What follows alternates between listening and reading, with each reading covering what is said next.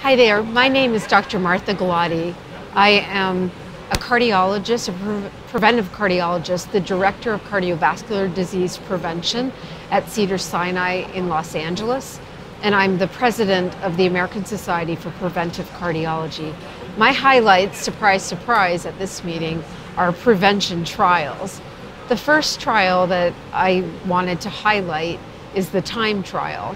This was a trial looking at the timing of hypertensive medications. They compared whether giving medications in the morning or medications in the night, what was the ultimate outcome? Did you do better by one or the other? And it's important for us to want this trial because we've had some data supporting that perhaps taking medication at nighttime might be better. We certainly know that nocturnal blood pressure elevations are actually quite dangerous and actually maybe more predictive of adverse outcomes. This trial, though, showed that there was no difference in terms of the primary outcome if medications were taken in the morning or in the night. So what does that mean for clinical practice? To me, it means that it doesn't matter when the patient takes the medication. I think they should take it when they would be most compliant with it, and also when they are less likely to have adverse side effects. Some patients tell me that they're less likely to have problems if they take the medications at night, and so they should take it at nighttime. For other patients, they might not remember it at nighttime, but they'll only remember it in the morning. And I think this trial was a really important trial for us to have here at the European Society of Cardiology. The next trial that I think was important and was a positive trial was the SECURE trial. SECURE was looking at a polypill, and you know, we've been talking about polypills now for a number of years for their ease of use. You know, for patients after myocardial infarction, they're often given a number of prescriptions, and remembering them and taking them, adhering to the medications is not really great. We know after a myocardial infarction, only about 50% will continue taking their medications on a regular basis 1 year out. So this trial was looking at would the polypill increase adherence, but also what did it mean for cardiovascular outcomes? Well, what they found is that when they compared the polypill to usual care, the polypill patients were much more adherent.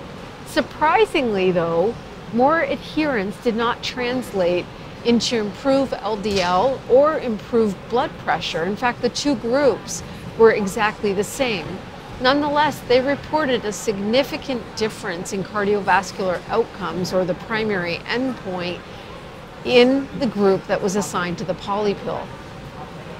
There's been a lot of hypothesis. Is it the pleiotropic effects of statins and ACE inhibitors? Is it the benefit of aspirin, since there was a greater aspirin adherence overall by taking a polypill that reduced the primary endpoint in the polypill arm? I don't know if these results can actually be explained in that way. And I still have a lot more questions for this trial specifically. So I'm not sure how it's going to affect my practice. I think, you know, it was interesting to have a polypill studied in Europe rather than in the developing world. I think in the United States, it actually has even more implications for my population in the sense that a polypill, the co-pays that our patients pay for each individual pill can also be a barrier to adherence. But overall, our biggest issue for our patients worldwide is adherence to medications. Even after a myocardial infarction, initially, early on, patients are scared, they take all their medications, they do everything that we ask them to do, but over time, we know that changes. So these are important questions, but I'm not sure that it has been answered by this trial. The next trial that I think was very interesting from a prevention standpoint was the Dapacanva. That study, I mean, first of all, I'll say I was disappointed in the trial in general. I think first off, they didn't enroll any women in this trial, and that is really concerning to me. In this day and age, we shouldn't have trials that exclude women. It doesn't mean that these trial results apply to women at all. We just don't know. but this was a trial of men. And this was doing a type of imaging, looking for coronary artery calcium, looking for aortic disease, also doing blood work, and sort of this mass screening of patients to say, should we be screening everyone in this elderly population, in this elderly Danish population? So the trial results were neutral, actually. Although I know it's been spun in many different ways. Of course, their sub-analysis did show that patients under the age of 70 did actually have a benefit of this whole body scanning, if you will, or this whole testing that they did. But overall, in the entire trial, it was a neutral result. I think everyone's going to have a different way of interpreting these results, but I think for now, I would say that right now we don't have evidence for that, for specifically adding in coronary artery calcium and aortic scanning. I think that we need to talk about how our risk scores work. Specifically in this population, using our risk scores probably would have identified high-risk patients. And a lot of the differences that we saw were that the fact that the patients who got treatment did better. Well, we need to treat patients who are at high risk with appropriate guideline-directed medical therapy.